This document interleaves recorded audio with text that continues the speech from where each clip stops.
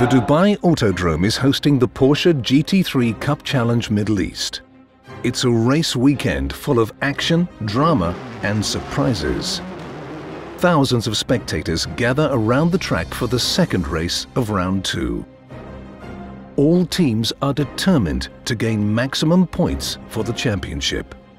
Teenage driving star Zaid Ashkanani from Kuwait finds the perfect racing line in qualifying and celebrates his first pole position of the season. Yeah, I'm pushing to the limit, so yeah. Second on the starting grid is champion Clemens Schmid of Al Nabuda Racing.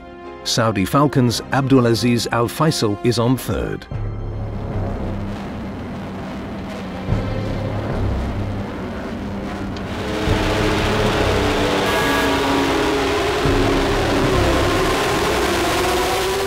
Right after the start, Clemens Schmid manages to overtake the young Kuwaiti, but the race has to be aborted due to an early accident.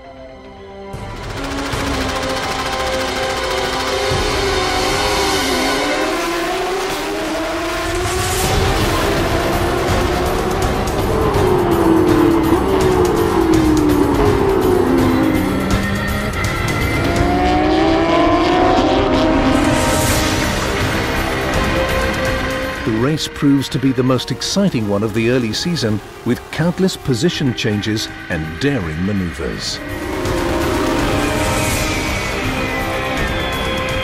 The first lap after the restart sees Ashkanani keeping his lead and Faisal bin Laden suddenly finding himself on second position before falling back to ninth. The stuff I did the mistake and I locked the rears.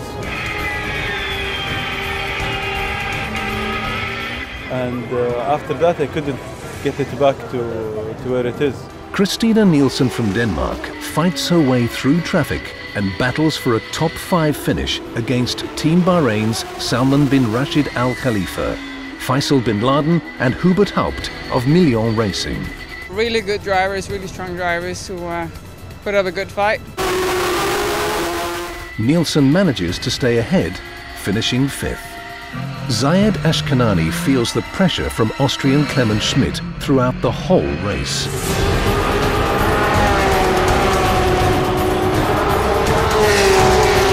Tried to overtake him in the last round.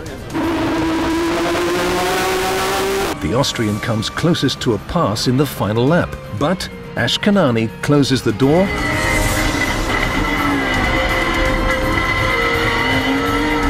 stays ahead and wins the race. Congratulations to him. He won the race, he was quick.